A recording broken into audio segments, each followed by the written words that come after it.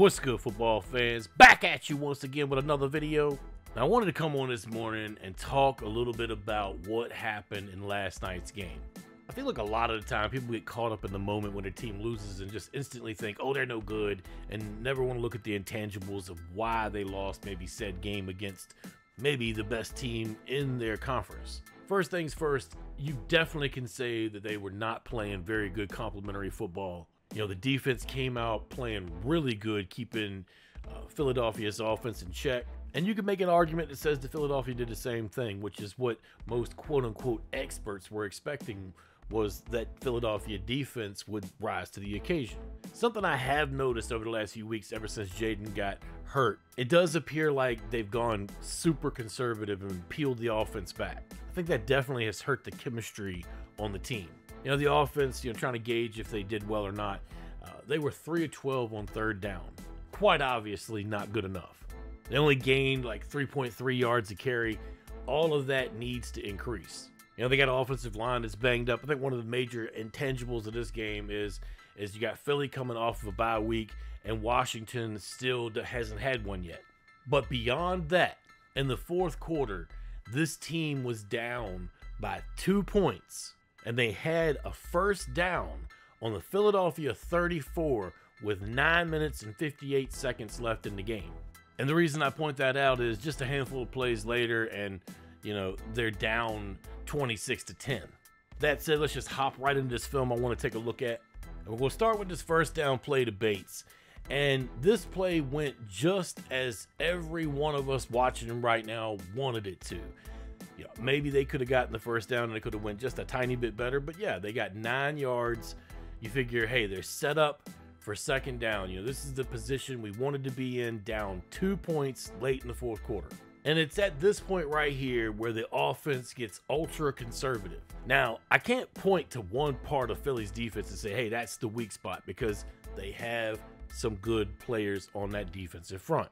But what I can do is point at one in particular and say, don't run at that guy. And in effect, even though the play wasn't designed that way, B-Rob ran right at the wrong guy who has the wrong guy blocking him. Now, don't get me wrong. Andrew Wiley in pass protection might be something we can have a decent conversation about. But Andrew Wiley and run protection against Jalen Carter is never going to work. This will almost certainly 9 times out of 10 always equal a nightmare scenario for us. Thankfully, it wasn't a quarterback that he was coming after right there. B-Rob could take a hit. He did. And officially, I believe this goes down as no gain whatsoever on this play. But as you see, Carter steps in, stops the forward progress, and it becomes a gang tackle right here.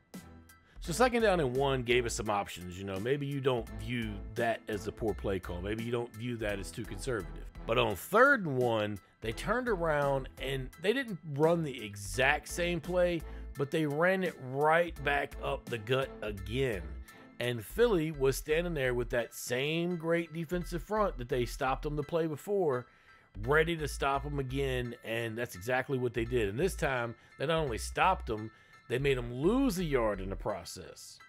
So now what was once 1st and 10 from the Philly 34 with 9 minutes and 58 seconds to go, down 2 points, is now 4th and 2 from the Philadelphia 26 with 8 minutes to go, and an offense that has all of a sudden gone completely conservative and been stopped 2 times in a row up the middle. Now, I'm a little unsure what the play call was next. I do believe that he would have had an option here, maybe to hand off to B-Rob or whatever the case may be. Something that I did not see on the original broadcast angle that they showed. When the ball was hiked, there was something wrong with the exchange there. Daniels bobbled it. And by the time that he gets that bobble under control, he then makes contact with a pulling Sam Cosmi, who then makes contact with Brandon Coleman as he's coming across. And the whole play starts to look like a wash. Now, in this process, Cosmi, in effect, and Coleman, in effect, let Carter through. And it's definitely a nightmare situation right here. And Carter just barely misses him. As you can see, this could have very easily been a sack right here and a loss of several yards on this play right here. But Jaden's able to be light on his feet there, go backward a little bit. And the play just kind of implodes from that point. Now, as you see, Biotish gets out ahead of the play right here. It's part of the confusion right here that allows Carter to basically go unblocked. But Biotish gets out in front of the play, and he has 53 right there held up in a block.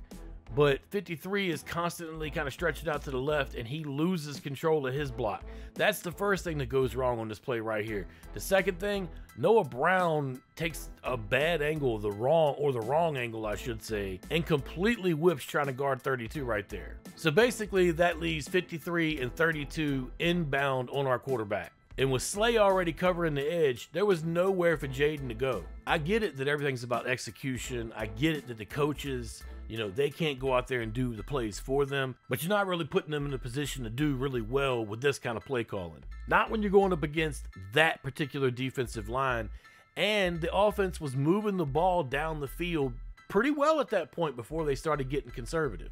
My guess is that they were trying to kill the clock a little bit there and stretch the game out, and in the process, they killed the drive. But if you watch the playback in real time, this play was just screwed from the beginning right here.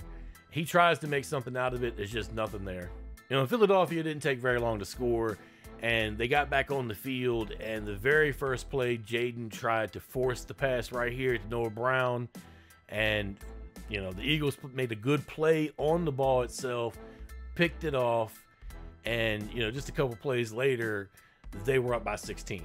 Anytime you go from having the ball 1st and 10 on the opponent's 34, down by 2, and just, 5 minutes later in the game, you're down by 16. Anytime you do that, yeah, that's a massive failure. This team needs to take this little mini bye, this next little 10 days off, and regroup. They need to get back to what they were doing earlier in the year. I realize that this might be the longest stretch of football that Jaden Daniels has ever played, but they need to get back to what they were doing earlier in the season and get this kid comfortable again. At the same time, they need to keep doing everything they can to work Terry McLaurin into the passing attack.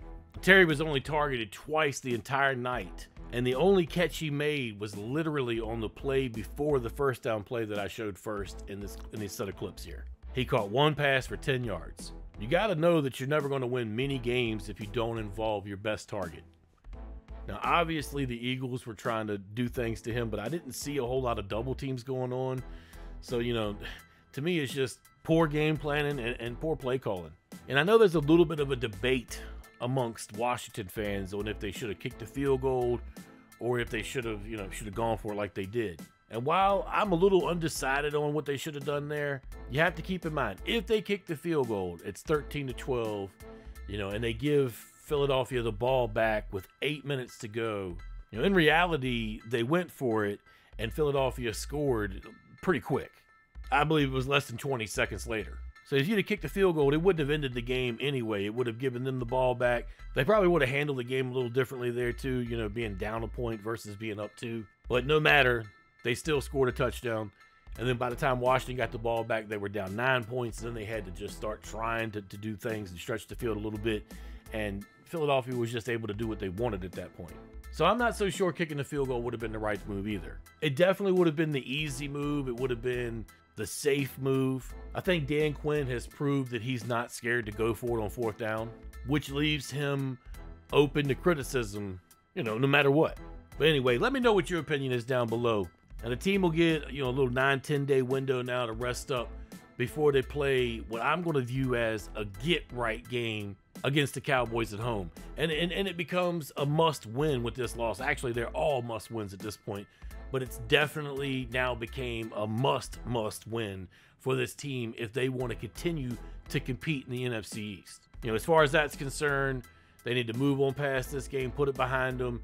They play the Eagles again in a few weeks. They'll be able to try to redeem themselves at home against this team as well.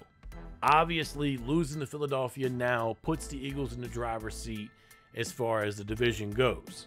It's still too early to talk about the playoffs, but definitely if they want to be part of the playoffs, they're going to have to pick up the execution and start doing more with it. Obviously, this is the meat of the schedule. Obviously, these are the defenses that are going to play the team the toughest this year. Pittsburgh, Philly. They're a young team with a coaching staff that's still trying to get everything together. And they're still an organization, a franchise that's still trying to get the structure all like they want it right now. They're still trying to get this kit put together. You know what I mean? It's still in construction mode. And I like what I see so far. And it's kind of easy to get down on them losing like this because, hey, we want to continue to get better and to win each week. As fans, we should always demand more from our team. But at the same time, stop and look at what they've accomplished so far, but keep an eye on what they need to do to get better. It's frustrating to watch a team that's trying to put it all together and get it right, especially when you've gone through as much as we have over the years. Nobody expected this team to win more than 4 games this year. The experts had us winning 4 games off of this schedule. In my opinion, we're playing with house money and we're looking to shut everybody up at this point. Just remember, not everything could be perfect in the process. They still need pieces. Wait till they get Lattimore back, and then things should really start looking better on that defensive side of the ball. Y'all take it easy. Peace.